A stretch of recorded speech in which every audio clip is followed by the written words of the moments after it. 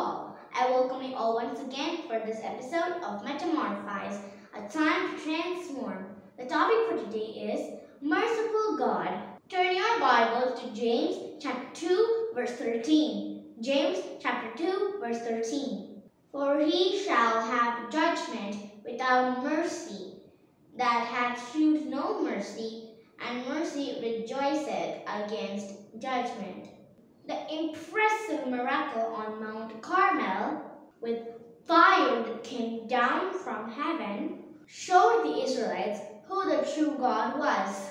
The Israelites slowly stood up from the ground and looked around in awe. The burned earth was all that remained, as a reminder of what had happened. God had heard Elijah's prayer, but the shouting prophets of Baal had achieved nothing. Now it was quite clear to the people that Baal and all the other idols were not real, that they could not perform miracles or help people. Elijah ordered that the prophets of Baal all have to be killed. Many years before, God had made the following commands to protect his people and stop them from abandoning their faith. Whoever leads others into idolatry must be killed. King Ahab could only stand helplessly while all of these things happened on Mount Carmel. He realized that his people would not surely begin to put their trust in God.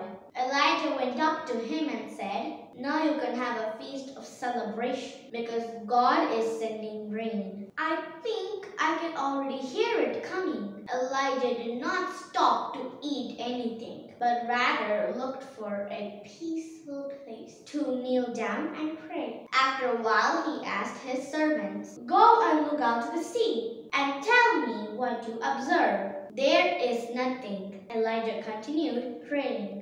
And then he sent his servant out again. "Still nothing," the servant reported. But Elijah was not discouraged. He knew that God would send rain because he had promised it. Elijah sent his servant to look out over the sea again and again. Finally, the seventh time, the servant reported, "I can see a small cloud far from the horizon, no bigger than your hand."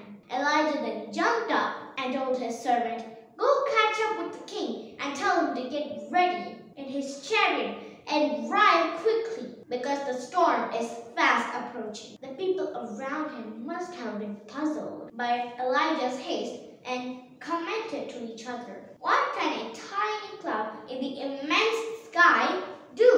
But Elijah could perceive more than others, more than they can see with their eyes. He trusted God's promise and was able to see what is going to happen.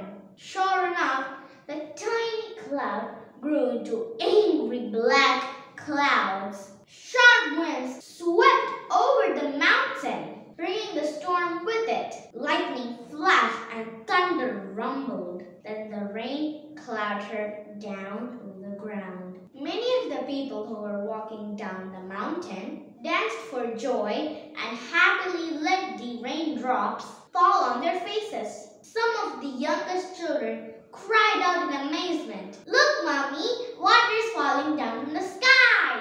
Of course, the youngest children have never seen rain before because it had not rained for more than 3 years. Many people prayed out loud and sang songs of thanksgiving. And finally, Ahab hitched up his horses and mounted his chariot. It was almost dark before the king set out to Jezreel. The power of the Lord came upon Elijah, and he ran off ahead of the king's chariot the entire way to Jezreel. He did not become tired because God gave him that miraculous strength. Just think of all the things that the Lord had to make his people turn back to him and accept him as their God. All these miracles were acts of mercy, but the 3 years without rain was the greatest of them all. Many of the Israelites must have thought of the Eternal One during this drought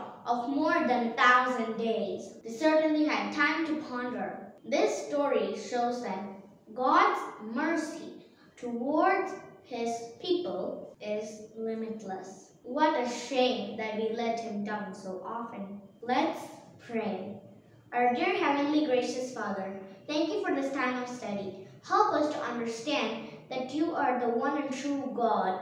Help us to understand that you are merciful. Help us to understand that you will always help us no matter what. Help us to trust in you only and not in others. Help us not to forsake you or let you down often. Bless the ones who are watching and hearing this. For we pray in Jesus' name, amen. I wish to see you all in the next episode of Metamorphize. Until then, take time to transform. Bye!